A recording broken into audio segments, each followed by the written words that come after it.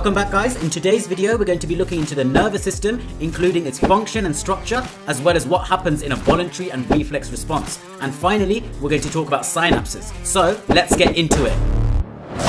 So let's first talk about the function of the nervous system and its structure. The nervous system allows humans to react to their surroundings and coordinate their behavior. This basically means sensing changes in the environment and reacting to those changes. The structure of the nervous system consists of a huge network of nerves that span the entire human body. The job of the nerves is to send information around the body in the form of electrical impulses. These nerves are made out of a bundle of cells known as neurons, which are specialized cells adapted to carry these electrical impulses. Neurons have a long and branched structure and are connected to each other to form a path for the electrical impulses to travel through. You can think of them as long wires around the body with current flowing through them. The main part of the nervous system is known as the CNS, which stands for the Central Nervous System, and it's made out of the brain and the spinal cord. It basically receives information from different parts of the body and makes decisions on what to do and sends information back out. The whole process of a nervous response starts with a stimulus.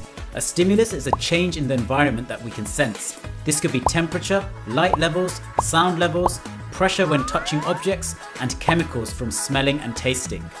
Receptors are cells that detect a stimulus and are mainly found in sense organs. For example, temperature receptors that detect changes in temperature of the surroundings are found in the skin, light receptors in the eye, sound in the ears, pressure receptors in the skin, and chemical receptors in the tongue and nose. So the receptor is the thing that senses a change in the environment, but what actually responds to the change is known as an effector.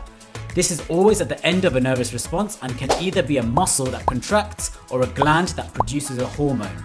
Now the CNS, the receptors and the effectors are all connected together by neurons, and you can have three different types of neurons.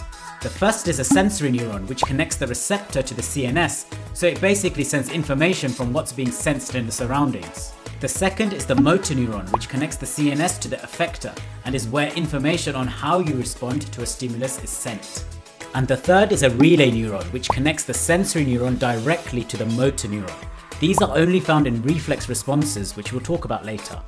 First, let's talk about voluntary responses. This is one that involves the conscious part of the brain, meaning the person is aware of the decision to make and the decision is controlled by the brain. For example, imagine a person walking outside when suddenly a drop of rain lands on their arm. The stimulus in this example would be the pressure of the raindrop landing on the skin. This stimulus is detected by the pressure receptors in the skin, which send an electrical impulse through the sensory neuron to the central nervous system. This impulse goes up the spinal cord to the brain, which processes the information. In other words, this is when you realize it's raining. The brain then makes a decision to open an umbrella and sends the information back down the spinal cord to the motor neuron. The motor neuron then takes this electrical impulse to the relevant effector, which in this case is the muscle in your arms. These muscles create a response by contracting and opening the umbrella. The second type of response you can have is a reflex response. These are automatic and rapid when compared to a voluntary response. This is because they don't involve the conscious part of the brain, so time isn't taken processing the information and deciding how to respond. They're useful because they can prevent your body from harm by responding to something much faster. An example of this would be if you were to touch something very hot and your hand was to withdraw. A fast automatic response is useful here because a normal voluntary response would take longer, and that would mean your hand being on the hot object for longer and possibly burning you more. This all happens quickly because the route that the electrical impulses take is different. This route is known as the reflex arc.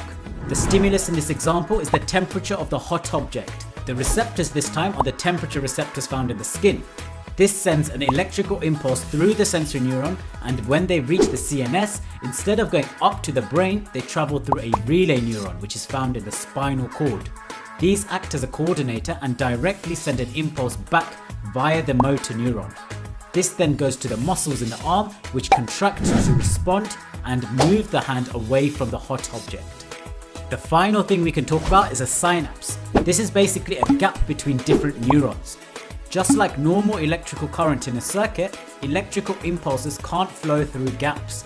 So what happens is when the impulse reaches the end of a neuron, it triggers a chemical known as neurotransmitters to diffuse across the gap to the next neuron.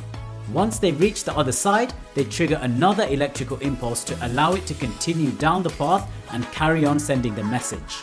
And that's it for that topic, guys. If you like this video and want to see more, don't forget to drop a like and subscribe to the channel. See you next time.